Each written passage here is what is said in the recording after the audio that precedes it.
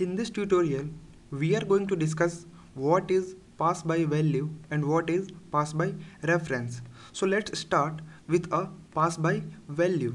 So when we pass a value, what we are doing is that we created a copy of that variable and passes to the function. Suppose we created a variable x equal to 5 outside the function, and when we pass the variable x equal to 5 inside the function, then we are not passing the actual value, we are only passing the copied value. Here I opened a Python script and now I'm going to execute a simple example by passing a value inside the function. So for that we have to create a function.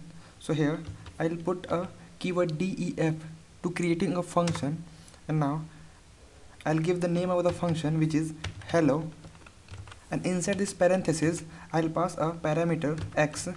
After that I'll put colon to get inside this function, and I'm going to simply print the value of x.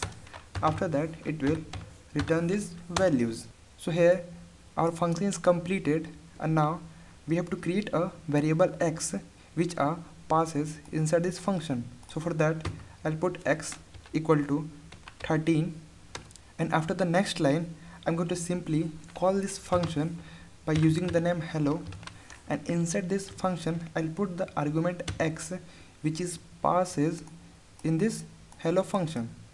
So when we execute this module, we get the result 13 because here we passes the variable x equal to 13.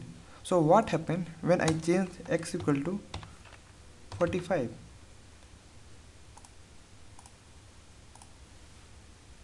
So here we get the new result, which is x equal to 45.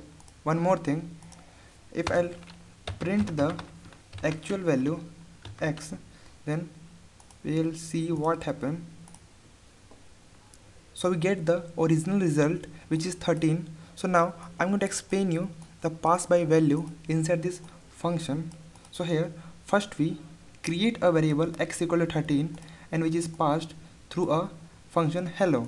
So when we pass this variable x equal to 13, then what we are doing here, we just passing the copy of this variable, which is x. So when we change the x equal to 14 inside the function, then it will not reflect back here outside the function, because here we just only passing the copied value, not the actual value. So this is the method to passing the value inside this function. So this is all about a pass by value. Now let's move to the next topic, which is a pass by reference. When we pass something by reference, so what we are doing is we are passing the object itself, or we can say we are passing the original variable. We are not copying the variable, we just passes the original variable inside the function. So any change in the object or variable inside the function, then those changes are reflected back to the actual variable. Now let us understand through a simple example.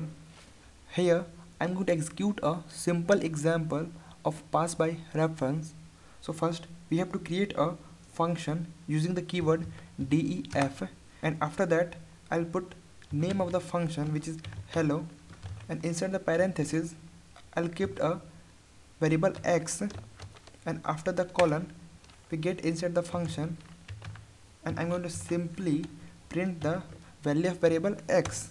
So here we return this function using the return keyword. So here this function is completed, and after that we have to create a variable which is passed inside the function. So here I'm going to create a variable in first line, which is a. So here I created a list instead of variable.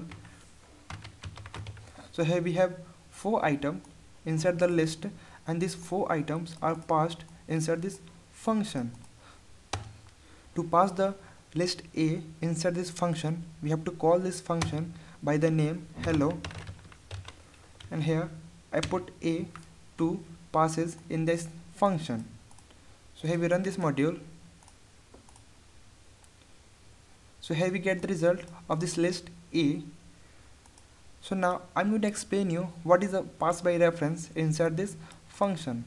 Now I'm going to change the list A inside this function. So here I put x, and inside the square bracket I'll put 0, which is the index value of this list, and here I put 12. So here the list is updated by the index value of 0, which is equal to 12. And now I'm going to simply print the updated list. Here we get the result, which is updated. So here you can see the index position at 0 is changes to value. Now I'm going to simply print the value of list A outside the function here. So here we get the same result which is outside the function. So there is no difference between the list inside the function and the outside the function, because when we pass the list inside the function we just pass the actual list, not the copied list.